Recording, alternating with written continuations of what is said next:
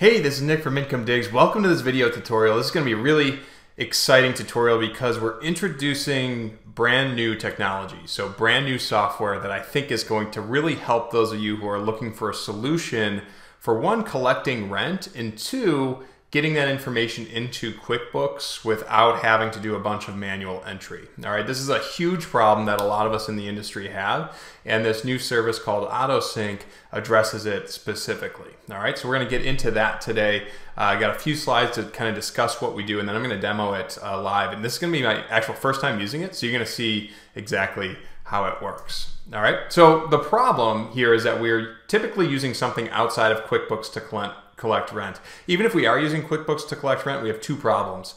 One, we can't easily set up recurring payments, and two, they started charging a lot of money to accept rent through QuickBooks. All right, so if we're using an external service, sometimes it's free, but there's often fees associated with that. And what happens is that the fee is just taken out of the revenue, and it's kind of like, let's say that your rent's $900 and there's like a $2 fee, then it would show that your rent is $898, right? It's distorting your financials. If you don't have a fee, you still have the batching problem below where your deposits are batched and you can't tell which transaction comes from which tenant. So that's a huge problem with Cozy when they batch a ton of transactions you can't see. And also, as I mentioned, QuickBooks payments is expensive. There's no recurring payments, all right? So that's the problem we're all kind of dealing with a bunch of patchwork of solutions. And now we have an actual technology solution. So we take Stripe, which is I would say probably the leader in online payment processing, and we are able to connect it with QuickBooks. So we're going to accept payments through Stripe, and we're going to connect it with QuickBooks Online with this new service called AutoSync. Okay, so how does this whole thing work? Well, when you get a new tenant, meaning you are signing somebody up for a rental lease, you're going to create a new subscription and a new invoice. The tenant's going to pay that invoice. It's all going to happen through Stripe.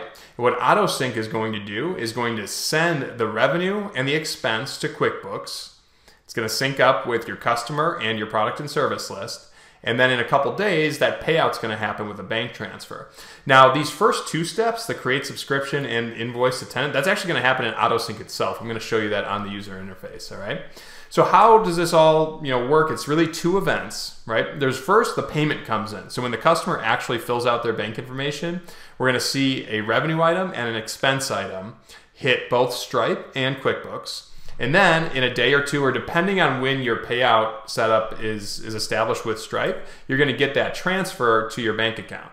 Okay, so we have a Stripe holding account in QuickBooks where the money's going to sit until Stripe transfers that to us, and that's going to be the net of the revenue minus the fee. All right, it's a really cool technology, and I'm going to show you how it works. Let's look at it right now. Okay, so here is AutoSync, right? And I have an account. I'm just going to sign in, and you're going to see exactly how it's set up. All right. And again, I haven't really used this yet. Now, one thing that's really cool, if I wasn't using a test account within QuickBooks, you'd see a lot of cool analytics here as well. So in addition to what I'm demonstrating as far as the payment processing, there's some really cool QuickBooks analytics that happens as well. So I've synced my Income Digs REI account with Stripe and with AutoSync, and it's got this cool dashboard. Now, this is like a testing account that I use to show my students and to teach my students, so there's nothing really in here, but later on we're going to do a demo on that as well to show the cool accounting that happens. So I've set this up already where I'm syncing my account with Stripe and with QuickBooks. So if you don't have a Stripe account yet, you can sign up for free, and this is kind of what the interface looks like. We're not going to do too much in here because AutoSync kind of handles that, but basically you're going to have customers just kind of like you have customers in QuickBooks, and we're actually going to set up subscriptions for our tenants, okay? Again, AutoSync kind of handles all of that. All right, so let's say that we just got a new tenant to one of our apartments and we want to get them started on Autopay. How does that whole thing work, okay? So we're going to use this Autopay feature right within AutoSync. Now, I can start right from here and do nothing on the QuickBooks side, meaning I don't need to create the customer ahead of time, nor do I need to create the product and service. I'm going to do that just to show you how the match works. But you don't have to, meaning you can just start right here. So what I mean by that is in QuickBooks, I'm going to add my new tenant here. And part of the reason you might want to do it ahead of time is so that the sub-customer gets linked. So if you're tracking where you have your property and then your tenants below that, if you want that hierarchy to be maintained, you'd probably want to do this ahead of time. So I'm going to add a new customer. Okay, and we're going to call this person, let me just think of a kind of a random name. So let's just do Wendell Rice, okay? And I'm going to give them an email address. Now this email address is what AutoSync will use to find your customer, okay? So I'm going to use that one here. Okay, and I'm also going to make this a sub-customer. So again, this is why you might want to do it ahead of time. If you didn't want to make it a sub-customer, you wouldn't have to do this at all. Okay, now I also have my products and services already established. So I have 123 Main Street Apartment A rent. I already have that established, so I'm going to keep it there. And you probably will have these products and services already established because you've been renting out this unit before. Okay, now the other thing that I'll just mention that AutoSync will do as soon as you create your account is it will create for you a Stripe account in your chart of accounts that's going to act just as a bank account. And that's really kind of a holding account. So when a payment comes in, it's going to land in the Stripe account. And then depending on your frequency of transfer to your bank, AutoSync will automatically move those funds from Stripe to your bank account. Okay? So let's check that out. And when I say automatically to your bank account, in your settings here, you're going to have where the property, where the deposit account goes, okay? Alrighty, so let's get started with this, okay? So I'm gonna create a new Autopay. So let's assume that Wendell Rice just got added to my tenancy. I just have a new lease with them. I'm gonna create a subscription. So I'm gonna go here to New.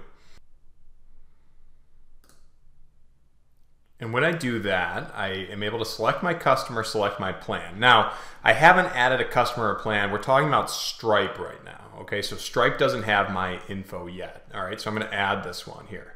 So here's where you could, if you haven't created in QuickBooks yet, you could just create it here.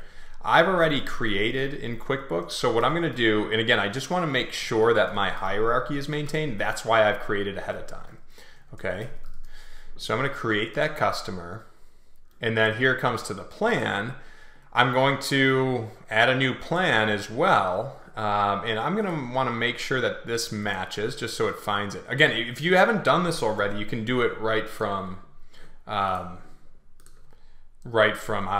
or Stripe. Okay, the plan, I'm going to do a monthly, and it's gonna be $850. Okay, so this is where you're setting up how much is your rent, and what's the interval, okay? So create plan. So now I'm ready to go, and when I click save and send, now my customer is going to get that invoice that they can pay through ACH, okay? Okay, so Wendell has been sent the invoice. So let's go see that. Okay, so there's the invoice coming through. Now I haven't updated my settings yet, but you can add your logo to this, your name and all of that stuff, right? So this is from the tenant's perspective. They're gonna get this invoice. And they can click pay now. And we're gonna probably, oh, I do have my logo in there. Cool, nice, looks pretty cool, right? I'm gonna do ACH bank transfer. Now, we wouldn't give them the option to do credit, well, you could give them the option to do credit card, but you might wanna take that off. So I'm gonna do ACH bank transfer. And here's what's super cool about this, right? Is it's not only ACH where I'm not entering a routing number or a bank account number. Instead, I'm just connecting to my online bank connection. So let me see if they have Northwest Bank. Yep, okay, let me see. I'm gonna do my Income Digs account, or this test account that we have set up here.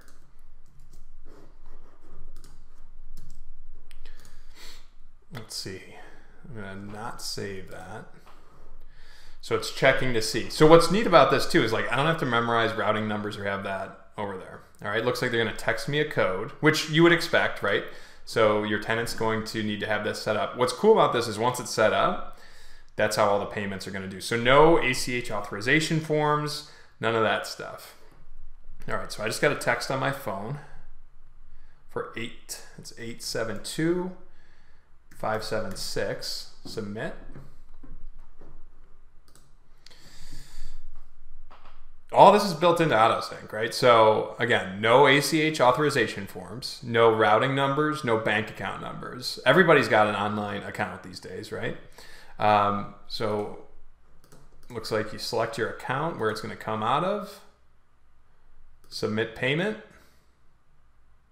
And now when this payment is submitted, two things happen. One, it's submitted and the transaction is logged. And the second thing that happens is now we have the payment information, and that Stripe now knows that it can send, it's going to recurringly take these funds from the customer, right? They've pretty much given their authorization until we cancel that, okay? So now what happens is that what we have going to QuickBooks is that two things are going to happen. The revenue is going to hit the Stripe account, and the expense is going to hit the Stripe account, and then the transfer is going to hit. Now with an ACH, it might take a little bit of time. So what I'm going to do is I'm going to stop the video right now, and then in a few hours or a day or whenever it comes out, I'm going to get the video back, and we're going to see those transactions in QuickBooks. All right, so I'll be right back in a bit. All right, so welcome back here. I'm in QuickBooks now, and I have the payment that came through from Stripe, okay? And so I have a sales receipt to this customer for $850, and if you'll notice here, it gets deposited to the Stripe account, right? That's that kind of holding account that holds these funds until it's transferred. And again, that transfer is going to happen depending on your settings. But let me just show you what that Stripe account looks like. So if I go to chart of accounts, I'll see my Stripe account has $845 in it. Why $845? Well, it's because it also charged me the $5 ACH fee, okay? So there's the revenue coming in, and then there's the payment fee for $5. So now my Stripe account has a balance of $845. And as multiple payments come through, that balance is going to increase or decrease, whatever. And then AutoSync, whenever Stripe, you have in your Stripe settings, you can tell Stripe when you want to transfer to your bank, whether it's like once a week, as soon as possible, whatever. Every time a transfer initiates, AutoSync is going to transfer the balance from this Stripe account to your bank account, and then that will easily match with your bank feed. Okay, so it's all in there. So we're able to manage subscriptions, and we're using a Stripe is the most trusted payment processing software that's out there, right? So we're using that, we're syncing with QuickBooks, and we're getting all of those benefits, okay? So it's really, really cool. So I encourage you to check it out and give it a try. And like I said, beyond just the syncing, okay, which is, I think, the main reason I'm really excited about it, but there's also, you know how into analytics I am too, right? There's going to be some really cool reporting, and just give me a little bit of time to mess with this and get my sample account going, and we're going to see a really cool dashboard here as well. All right, so I really appreciate you tuning in for this. Again, this is AutoSync. It's really exciting software. We have the link in the info below. Give it a shot and try it out. I think there's a 7-day free trial. So you can give that a try, and it might just be that solution to payment processing issues that we're having with QuickBooks and rental properties, all right? And be sure to check out all the free materials available at incomedigs.com. We are still open for enrollment for Real Estate Accounting Bootcamp, so if you're interested at all, we have continued enrollment for the next couple of weeks, so we'd love to see you in the course. But until next time, we will see you on the next video.